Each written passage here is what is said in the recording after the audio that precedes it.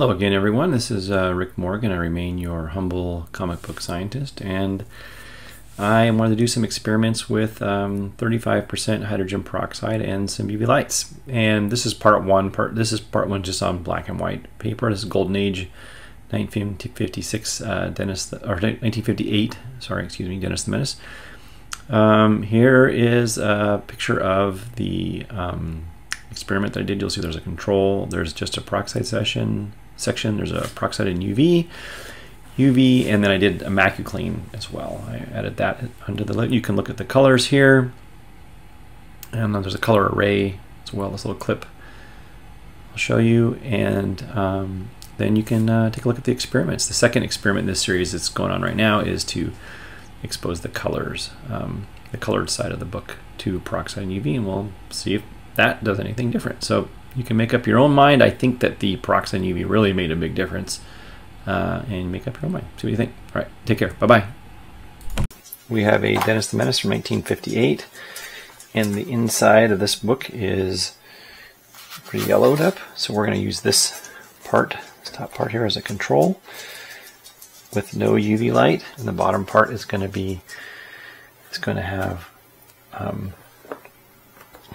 UV light applied to it. So we're going to put some of this MacuClean solution on, let's see, the middle section here from this guy forward. So we'll put that in here, and then we'll put some of it on the other side here, and we'll put a lot of it here.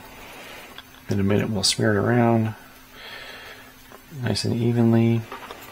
We're going to leave this going for 3 hours,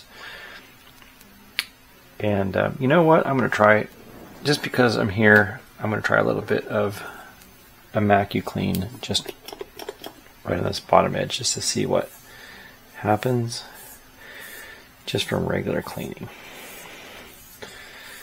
nothing else. So that's coming up, just this one little corner will be just a MacuClean.